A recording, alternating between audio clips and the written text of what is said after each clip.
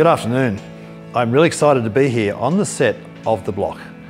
Pretty sure most of you would have heard of this TV series, and very privileged to be invited here by Raefe from RedEarth Energy. G'day Raefe. G'day Rod. Thanks for having us. How you doing? Not a problem at all. Appreciate it. For those who have seen The Block, you would have seen a lot of different aspects to it, the houses, the spas, the wineries, all sorts of areas, but we are starting with the most exciting part, which is the power system. The power supply, yeah, that's right. Yeah. So the power system who have been installed and provided by RedEarth. Raefe, tell us a bit about the systems that you have. It's one of these systems on each home, is it? That's right. So each one of the 6 systems, that's including Scotty Cam's system, wouldn't have been able to run the vast amount of things they've got in the house without having one of these systems here. Yeah. There is existing grid on the street, but it was very, very limited. It wouldn't be able to power anywhere near the amount of stuff that they've decided to put into these houses.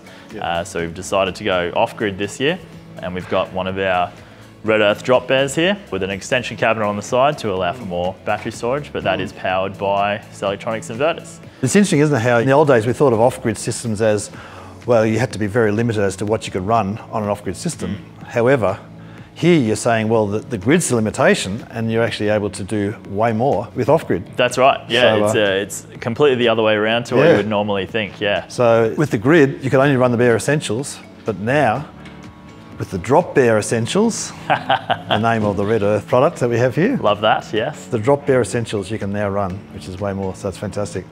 So That's great. yeah, show well, us. let's have a look. So this particular one is 3 of the SP Pros in 3-phase, so 3 7.5s. You've got 22.5 kilowatt hours of 3-phase power, which is a great continuous output. You've got all the necessary AC and DC switchgear in here.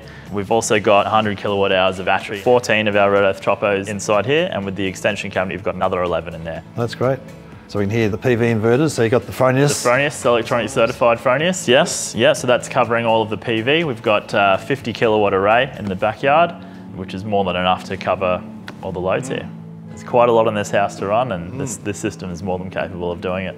You don't want your champagne to get warm or your spa to go off. Certainly don't. No, not when you've got underfloor heating and all that sort of things going on at the same time, yeah. Absolutely, yeah, right.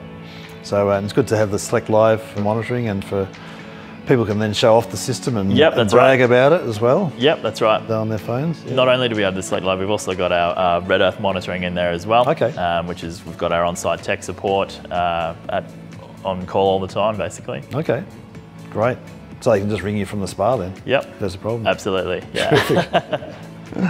So you got the best of both worlds. I guess you got all the mod cons and luxury items that you want, and the loads, and you got the beautiful rural setting.